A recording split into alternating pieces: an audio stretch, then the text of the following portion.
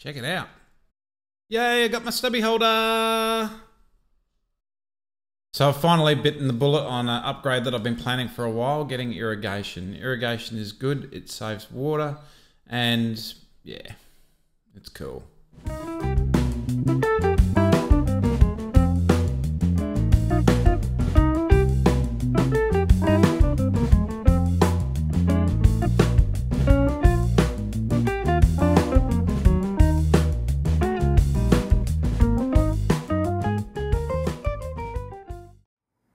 Here they are, all hard at work.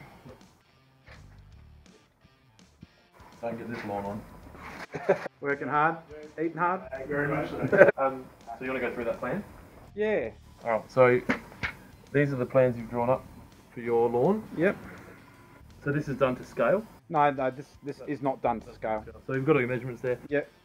And you've got a garden tap here. Yep. So that's the water source for all of the irrigation? Yep. Okay, so have you got a water source out here? This is out the back. Yep. So can we So get it's off under of the that? wall there. Can we drill under that? Yeah. Yep. And did you want to do a controller on the wall or do you want to run battery operated valves? Probably a controller on the wall. Right. So you can put the controller out the back and can we get cable out the front? Yep. Right Yes, there. that's a garden bed there. That's the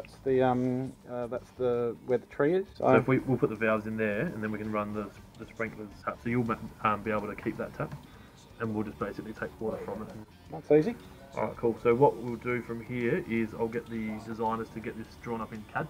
Yep. They'll plot out all the irrigation and then we'll basically create a materials list of everything that you need. Yep.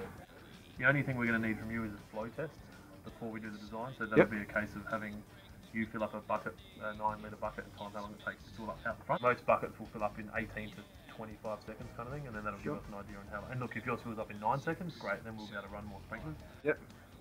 Very confident the front lawn will operate off of one Yep. valve. Yep. The back lawn's probably going to operate off one valve as well. Yep. And then that other side will probably be 1 or 2 valves. I think that's it.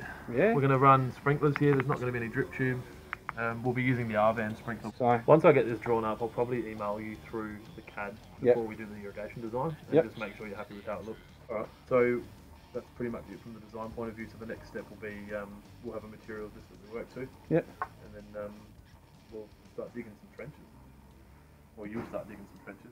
I'll be digging the trenches. Yeah, that was a rule when I opened this shop. I'm happy to help people with irrigation, but I don't dig trenches. We tend to have these done within, I guess, when it's busy, it probably takes 5 to 7 days. It takes 5 to 7 days on these, but if you need it quickly, you can come into the shop and the guys can do it at the counter and you can walk out with an irrigation system.